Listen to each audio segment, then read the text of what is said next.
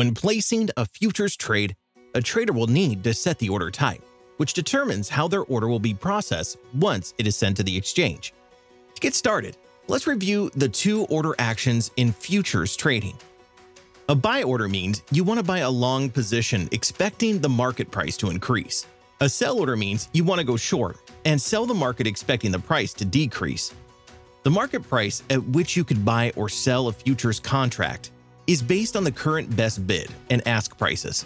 The best bid price is the current highest price, where someone is willing to buy, and the best ask price is the current lowest price where someone is willing to sell. Now, before you click that buy or sell button, let's explore the order types you can select for your trade.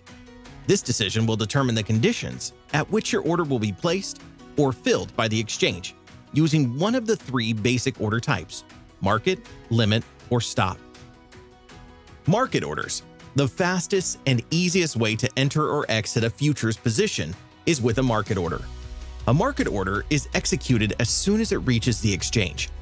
Buy market orders are filled and matched against the current best ask price, and sell market orders are filled and matched against the current best bid price.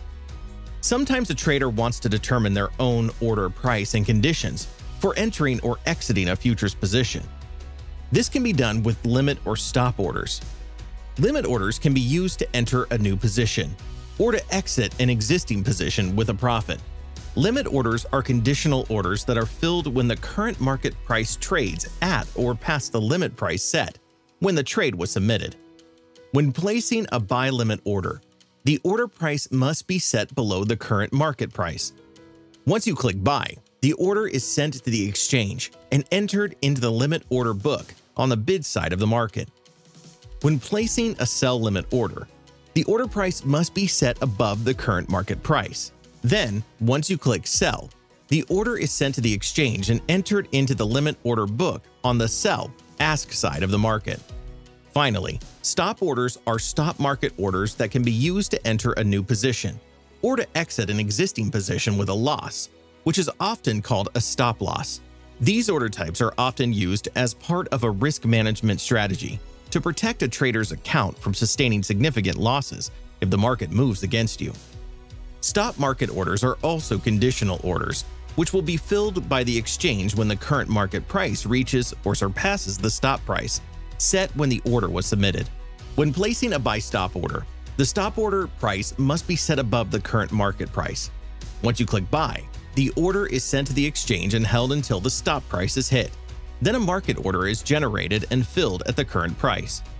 Stop orders that are sent to the exchange are hidden and, as a result, are not visible to other traders. When placing a sell stop order, the stop order price must be set below the current market price. Then once you click sell, the order is sent to the exchange and held until the stop price is hit. Then a market order is generated and filled at the current price. Start your futures trading journey with NinjaTrader. We look forward to guiding you every step along the way.